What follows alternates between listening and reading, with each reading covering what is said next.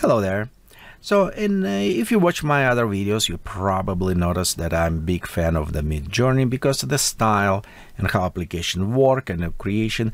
I just like it. It's closer to me. I know some people use different services and it's fine, it's you're looking. But in this video, I want to look what is the latest updates inside the MidJourney. What is the new stuff was added, what is the testing right now, and it will be up to September 20th right now, 2022. Some new stuff may be added later on, but at this point it's maybe help you to see how you can get more out of MidJourney, specifically service, and how it does work. So first let's go ahead with some small things, and we'll go later to the more bigger things in the service what's happening. So let's go first about billing and licensing. You notice right here that prices is about same, so they don't change. They still have it your trial. If you're joining, you have it your basic 10 a month with a 2000 minutes month, whatever it's hours, and you have it your standard unlimited with a relaxed time and everything. I'm on using $30 because I used a lot of relaxed unlimited render, and sometimes you ask how many images render. So far it was 13,187. It is a lot of hours GPU time was using, literally hundreds of the hours of GPU used to render that. And this is give me some experience, see when I created how it's all work and other stuff. But if you interested find out about yours, you can go ahead, type /info in a command line, and it will be provide for you this information so you can see some about your usage, about what mode you are in currently, and so on. So this is kind of leave it similar to what it was before. Same with the pricing and everything, it seems like standard. There was a little bit updates on privacy and usage, but it was some little changes to the license. So let's look on this a little bit closer. Mostly it's about same what was before.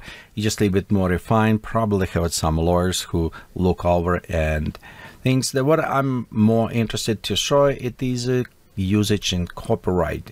This was slightly changed in this case, and you'll notice you have it the same rights as before. You can use it to your assets however you want it, with some exception, and exceptions of course going with the corporate licensing. This was modified, and one thing what was removed, it is if you are sell before with the NFT, if I'm right, it was limitation. If you sell for bigger amount, you need kind of share some revenue, which I was thinking it's a little bit stupid, because if I'm using Photoshop and inside the Photoshop I create a stuff, I can do whatever I wanted and sell for how much I wanted and whatever. It's doesn't not concern the Adobe. I'm using service and tool.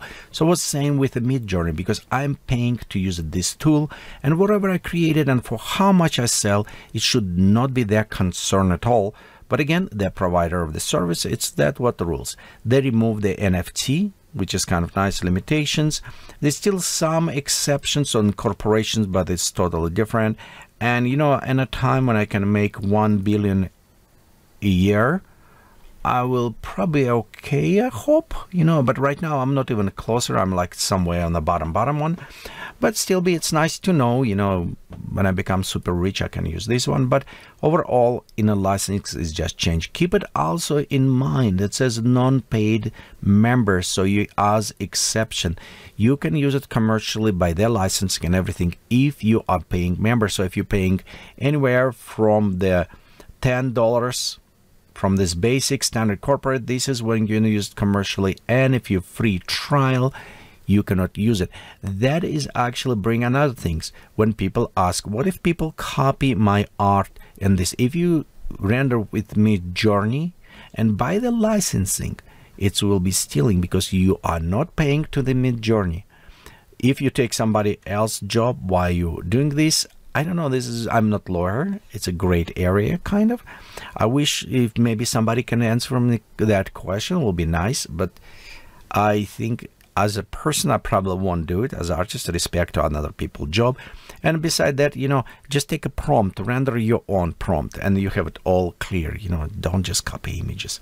So overall, this is kind of changing in license. They add more information here about Discord and so on. But general, the main for me, it was they removed NFT limitation, because before you're supposed to pay money if you sell for a lot of NFT.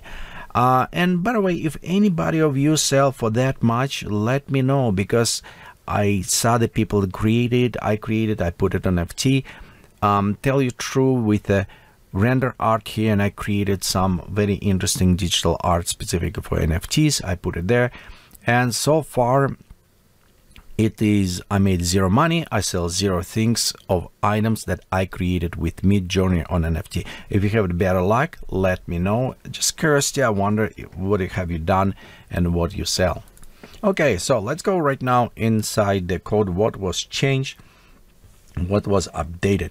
And of course, you're probably familiar, they add a new text phase and add a couple new options. The one is a test, and test P stands for photo. So let's go to settings.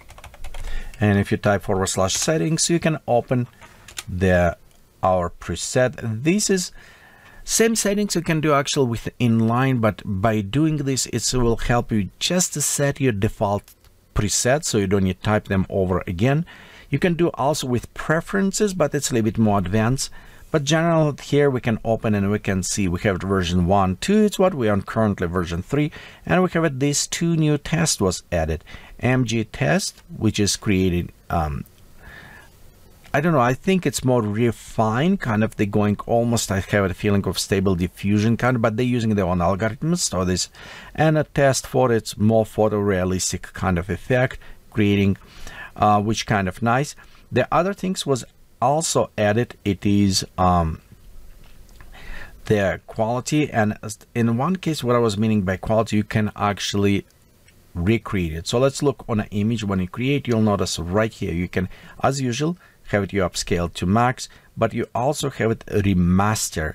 This is new options that will actually utilize your algorithm and create it. I'm not necessarily a big fan, because when I create remaster, a lot of details was lost, creating more like painting effect that it does not have it. And we also have it the beta upscale, which is using new.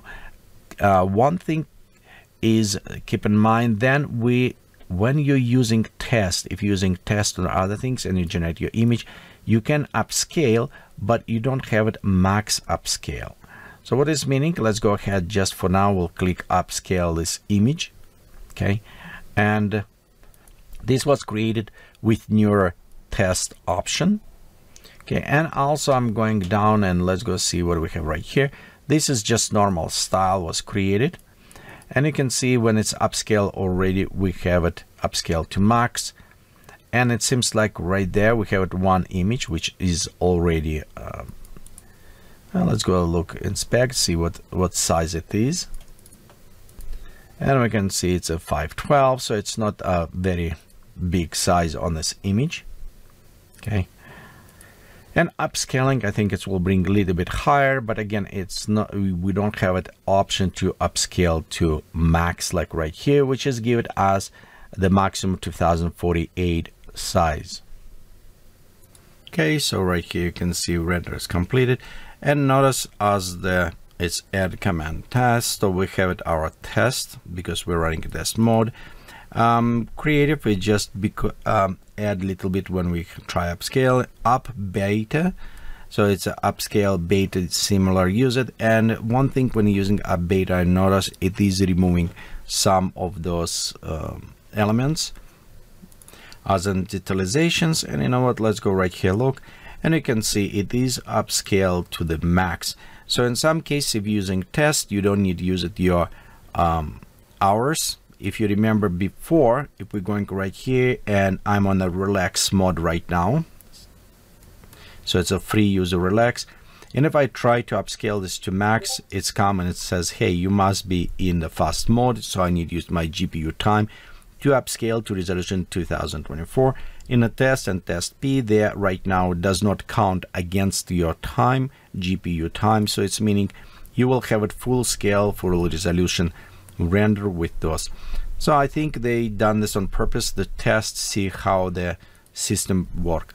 Also, I noticed that they maybe rework some on the with the servers and everything. It's processed quite a bit faster now, even in a relaxed mode. Also, a possibility, people start using different like Stable Diffusion and kind of start migrating to different things, which is I don't know how many users they have it or what peak or whatever, but it does work much better right now, faster to me, and it's a little bit more enjoyable because of that. So this is probably the main updates on test, and it's how it's upscale and test test photographer as well. I'll have it more video to going about how they work, but I will majority probably wait. It's test. It's kind of, I think, a giveaway that is temporary, and we did have it one test before and they replaced it because some result. There also one thing I want to point that currently and with newest updates what they've done, the faces, they look very good. I mean, in general, if you've done this way, that look very photorealistic, clean, nice. It's a huge step with new release and updated, and I think it was even done after they released version 3, because on the 3 I remember beginning face still have some funny look with the eyes and everything, and of course the algorithm was polished better, and now you have very nice, very clean, perfect looking almost faces. So it's very nice to see this updated algorithm on a MidJourney. So right here, very fast update. Hopefully it will help you to find some new ways or new other things to try with the MidJourney. I will have a video come about the text prompts, what updates with there, what you can do with weight, because I did have it another experiments, see how that can work, and it seems like they also updated on the text freezing text recognition system, so it's a little bit better working, I think, to set up some weights in a MidJourney. And to the point, actually, when I was trying with inside the Dall-e, when I did the elements, and actually Dall-e, on my opinion, did not update recently any of the how the parsing with words working, so it's still a little bit old. And I think MidJourney in some cases I had now with a text weights and all this stuff compared to other services. Well, thanks for watching. If you like it, give us a thumbs up. Remember, subscribe to this channel. It's helped me to promote these videos. Put it this notification button, and be sure to check other videos about MidJourney and other AI art. Thank you for your support.